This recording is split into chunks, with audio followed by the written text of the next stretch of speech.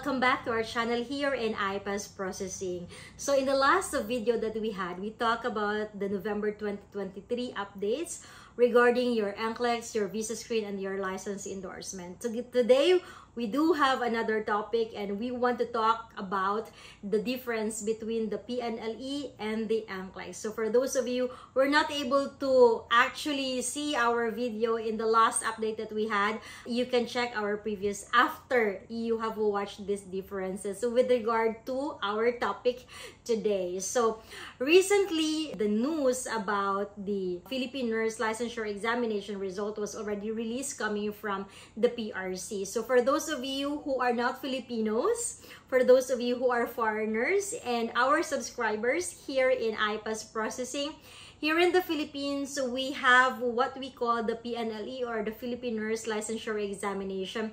This is our board examination after that we are done with our 4-year Bachelor of Science in Nursing. So what we do here in the Philippines is that we should be able to study the 4 years in nursing, the bachelor's degree. It's either in the college or in the university. And after we are done with our 4-year degree course in nursing, then we're going to register and apply for our licensure examination.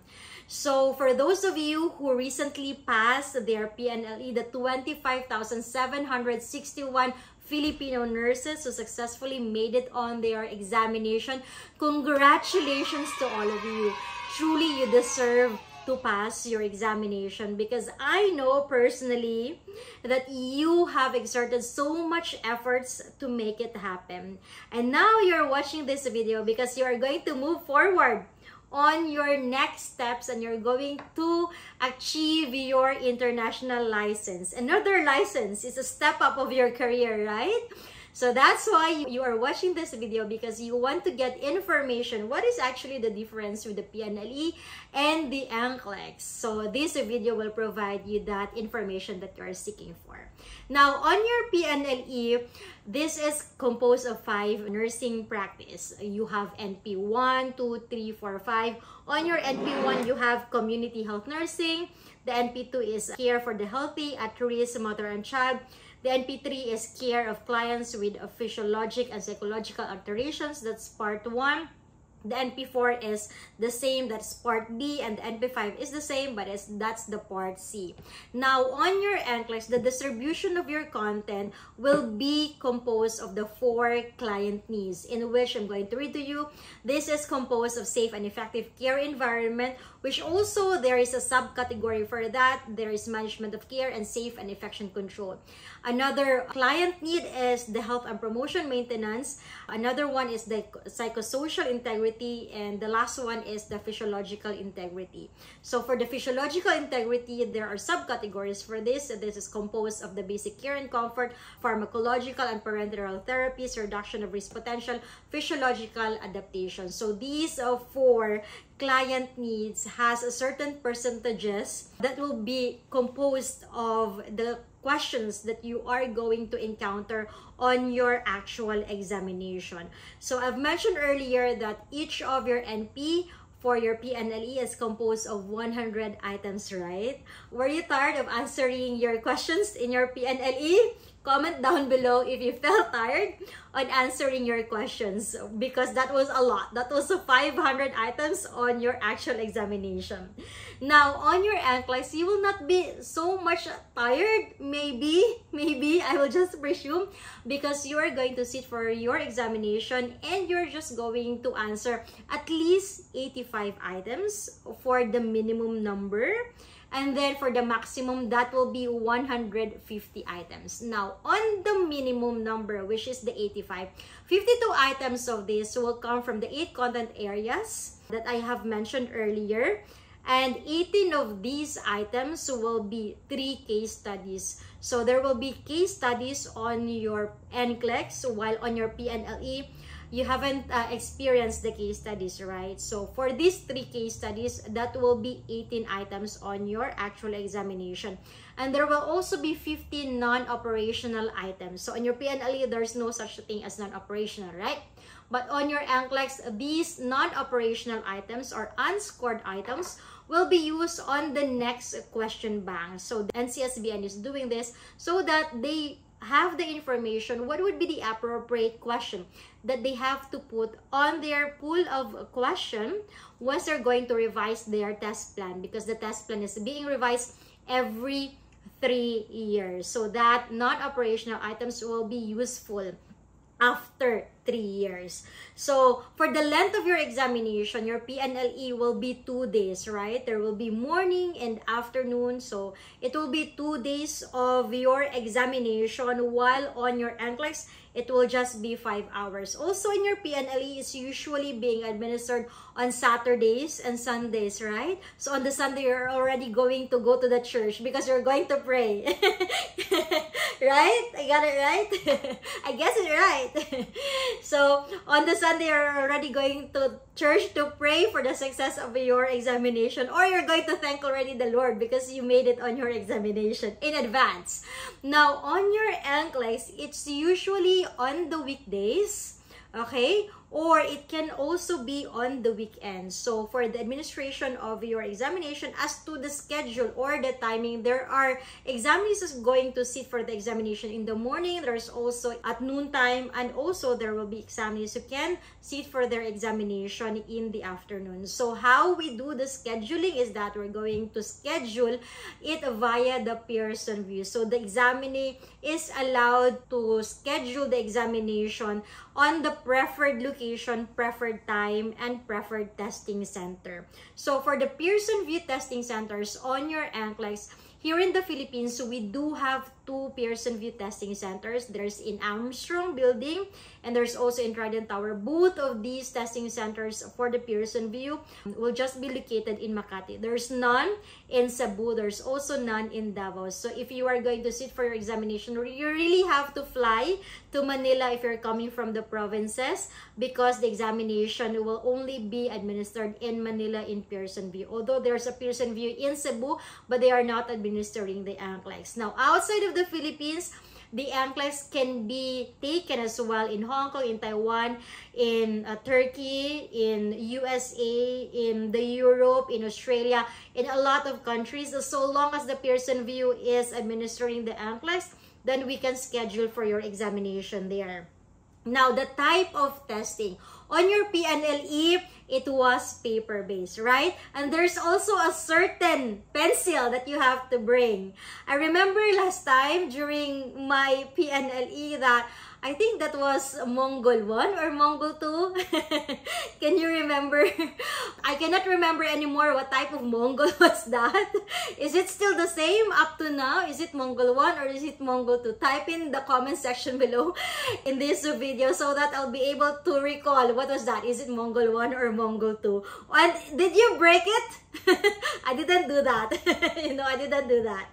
So on your examination for the PNLE, as what I've mentioned, it will be paper-based. And on your NCLEX, it's a computer-based testing. So in your PNLE, you have the chance of going back to your questions or to your answers and review it whether you answered it correctly or incorrectly. While on your NCLEX, since it's computer-based, if you're going to click the next button, that's already final. Now the computer will check what is the appropriate question that should be given to you based on how you answered the previous question. And then you will then see the next question. So you cannot go back anymore. You cannot do a certain flagging because you cannot review anymore the previous answers that you have provided to the computer. It's also computer adaptive testing. While on your PNLE, that's objective multiple items for your examination. So when we say computer adaptive testing, the difficulty of the examination will be depending on how you answer the previous questions. So on the location of your examination on your NCLEX, I've mentioned that it will just be via the Pearson VUE testing centers And then you can choose where do you want to sit and when do you want to sit for your examination, so long as it's within the validity of your authorization to test. Now, on your PNLE, there are a lot of designated universities and school all over the Philippines. There's a lot in NCR, in Cebu, in Davao. There's also in Iloilo, Coronadal, Legazpi, Lucena, Pagadian. PRC has a lot of designated testing areas where you can sit for your Philippine nursing licensure examination. Now, FYI, in your NCLEX as well, there's no one that you can be able to know that he is a top-notcher for the NCLEX. No, there will be no top-notcher, no top 20 on your NCLEX. But on your PNLE, there's top 10, there's top-notchers coming from certain universities, right? So, there's none in the NCLEX. So what you will just be able to know on your Pearson VUE account is you will just see is either a pass or a failing result. There's also no how much percentage you were able to get on your NCLEX. But on your PNLE, there's a certain percentage that you will be able to see after you are done with your PNLE. So on your PNLE, the passing score should be 75 and there should be no score below 60 on respective NPs. But on your NCLEX, the standard for you, the passing standard is that the nurse should be able to reach the minimum passing standard of an entry-level nurse in the USA. So there's no specific like 75, 80, or 85 items as to the passing score. Now, the process of application with your PNLE is that it's already online as of now, right? You have to register for your information via the PRC LERIS, while on your NCLEX, we have to apply through a certain board of nursing. If it's in the USA, so there will be 50 boards of nursing in the USA. Each one, we can apply to those so long as we are eligible to apply for that. But if we are going to apply for NCLEX Australia as well, there's a different process that we are going to apply on your behalf. If you want to apply for NCLEX Canada, there's also a different process for that. But regardless of which country you're going to apply, the same NCLEX that will be administered for these 3 countries. So another topic that I would also like to mention is that the scoring model. For your PNLE, that's an objective multiple item format. So you have to be able to have a 75 passing score, no score less than 60 for the NPs.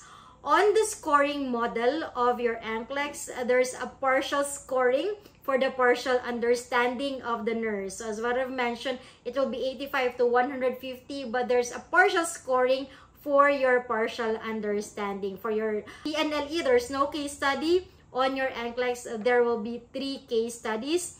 And for the item formats, that will be for another discussion that I have to give you here so that you will have more information on that.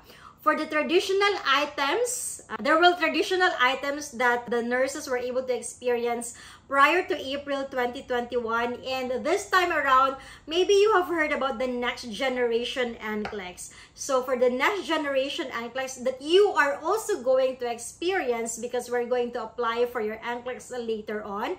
So you will have extended multiple response, drag and drop. You will also have the highlight, matrix, grid, drop down, bowtie, trend. So this might be a different kind of item formats that you will be able to experience, because on your PNLE, it's just all multiple items. So those are the information that I want to provide to you with regard to the difference of the PNLE and the NCLEX. So if you are interested of getting started and moving forward and stepping up on your international goals, we and IPASS can provide you for the assistance on your NCLEX application. It may be for the USA, Australia, or Canada. We have the application assistance that we can assist you. You just email us at inquiry@ipassprocessing.com, or you might also want to check our website at www.ipassprocessing.com. You can connect through our Facebook page, that's IPASS Processing, our other social media accounts of Facebook, LinkedIn, and TikTok as well. You can also find us in TikTok. And if you want the assistance as well for the next generation NCLEX online review, We provide an affordable review program for you so that you can prepare well to pass your NCLEX. So, if you haven't subscribed in our channel here in IPASS Processing, I would encourage you to subscribe for our channel so that you'll be notified as well on the next videos that we will have. And don't forget to type your name in the comment section below if you're able to pass your PNLE. You can comment, I pass PNLE, so that we can be able to shout out your name. Or, you don't know, maybe we will have a raffle for those who provided their comments in the comment section of our YouTube account. So, we look forward to having you again in our next videos. And thank you so much for being here in our community. And I look forward to having you again in our next videos. Thank you so much for your time. And till the next video. Bye for now. IPASS processing made easy.